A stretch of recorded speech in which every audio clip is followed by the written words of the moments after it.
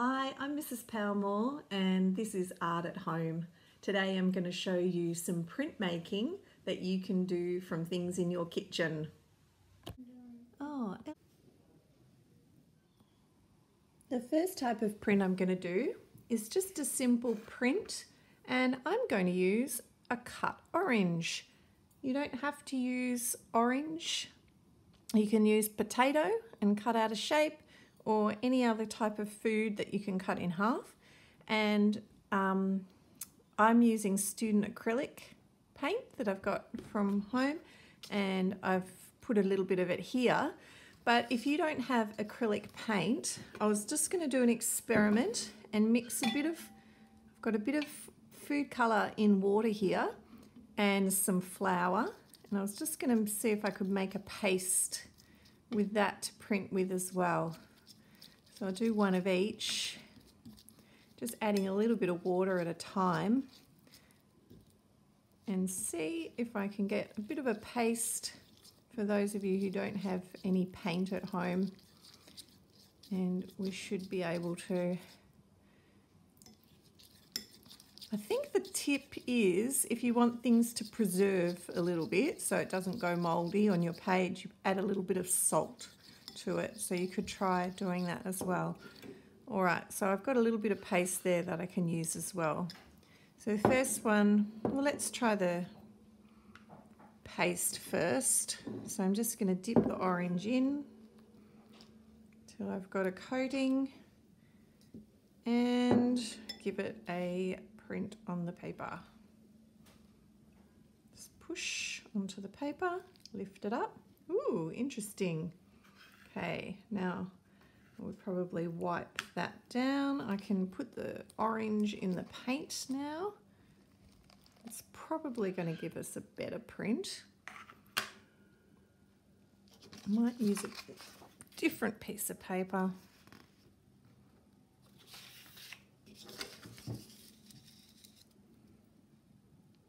And give it a print in the middle. Yeah, cool. All right, so I am also going to do a couple of different prints with it. So the second print, I'm not going to add any more paint to it because there's quite a lot of paint on that one. So there's still quite a lot of paint on my orange. And as I experiment with a bit less paint, you get to see a little bit more detail of the pattern of the orange coming through. So I'm going to do maybe one more.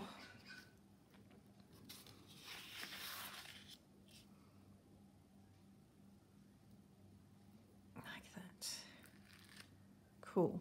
Now, because you've put paint on this, you can't eat it. You can wash it off, maybe cut it off and eat the rest of the orange, but don't eat the paint. Just wanted to make that clear.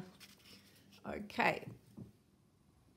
Now I collected some other things from around the kitchen and I'm going to give them a bit of a try. So this is just a bit of toilet roll that I have cut into a bit of a flower shape. I'm just trying to get enough paint on each little piece to do a print. Let's see. No, need a little bit more of that. So that looks quite interesting and abstract. I'm going to get a bit more, little bit on my fork maybe, do some painting, printing with a fork. What else can we do? Maybe I'll use the fork to put the paint on my flower.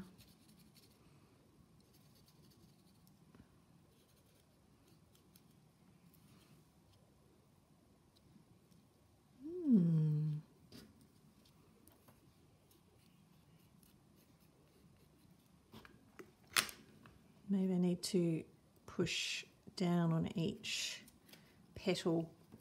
Oop. Goodness, making a bit of a mess. It's fun though. Oh, that's better. Maybe I'll put one here. I'll push the petals down. Cool. Maybe I'll try that technique on a fresh piece of paper. Just paint with the plastic fork onto the cardboard and put a nice print here and push down with my finger. Better remember to wash my hands before I touch anything. There we go. Now make sure when you're putting your prints to dry, you're not putting them on top of each other. So spread them out, or you can even go and peg them up on the washing line to dry. And when they're dry, we're going to draw around and on top of them. But I was just going to show you, I found this lid off a bottle. So I was going to do some dots and spots with that.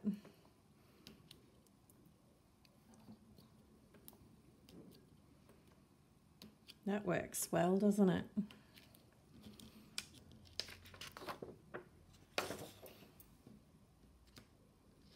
Now I'm thinking that my drawing, I'm starting to envisage what my drawings might look like. So I'm thinking I might do 2 dots close together. They might be wheels of a car.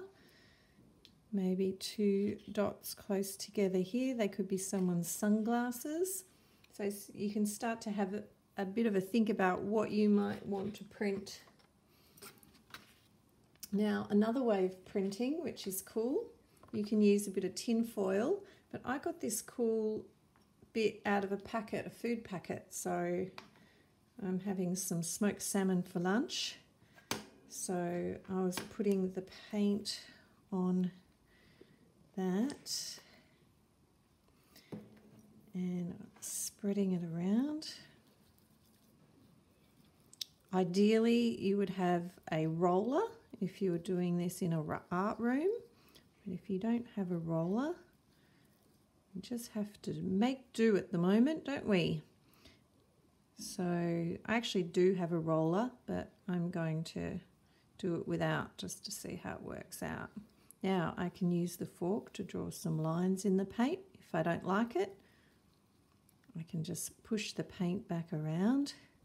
Maybe I'll leave some lines there, and then I'm going to use a cotton tip. You can use your finger, you can use one prong of the fork, and maybe I'll put a sailboat or something up here, just some lines. And I'm going to get my piece of paper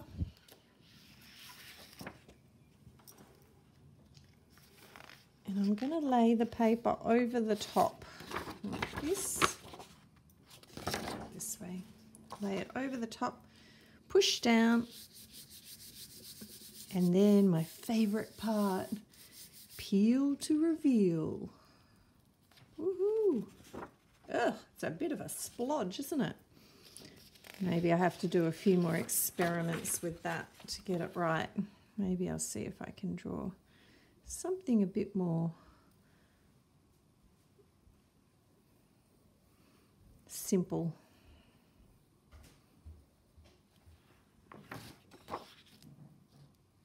Push.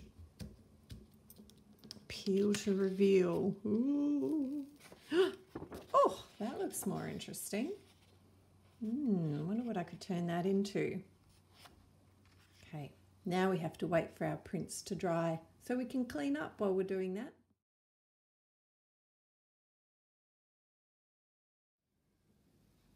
After being on the washing line, my prints are fairly dry now, so I'm going to do some drawings over the top to turn them into something. And I got this idea from a student a few years ago when we did this in the classroom, and I thought it was so cute. I wanted to give it a try.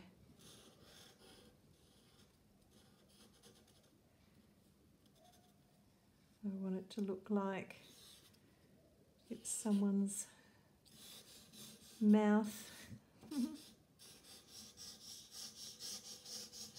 filled up with a piece of orange or screaming.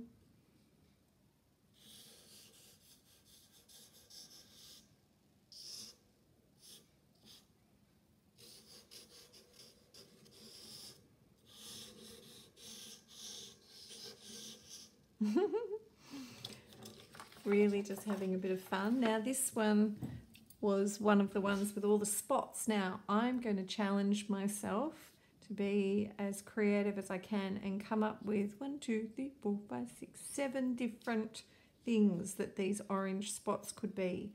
So what about a meteor flying through the sky? It could be, drawing a lot of birds lately. Maybe another little bird.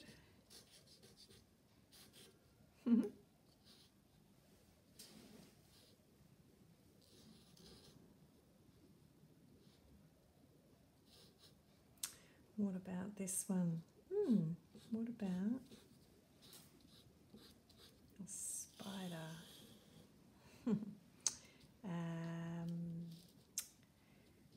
It's a good test of creative thinking, isn't it? What if I drew some lines on this one and a basketball hoop?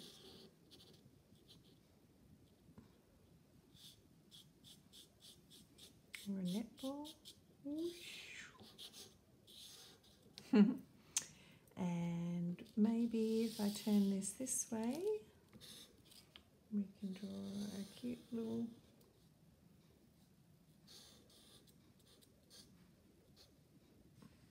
car. Vroom, vroom, vroom, vroom. One left.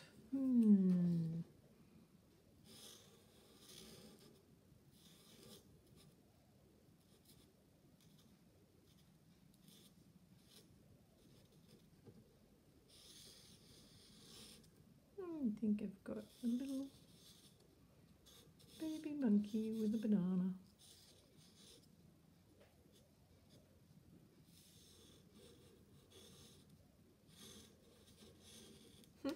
Wonder what you're going to turn yours into. Have fun.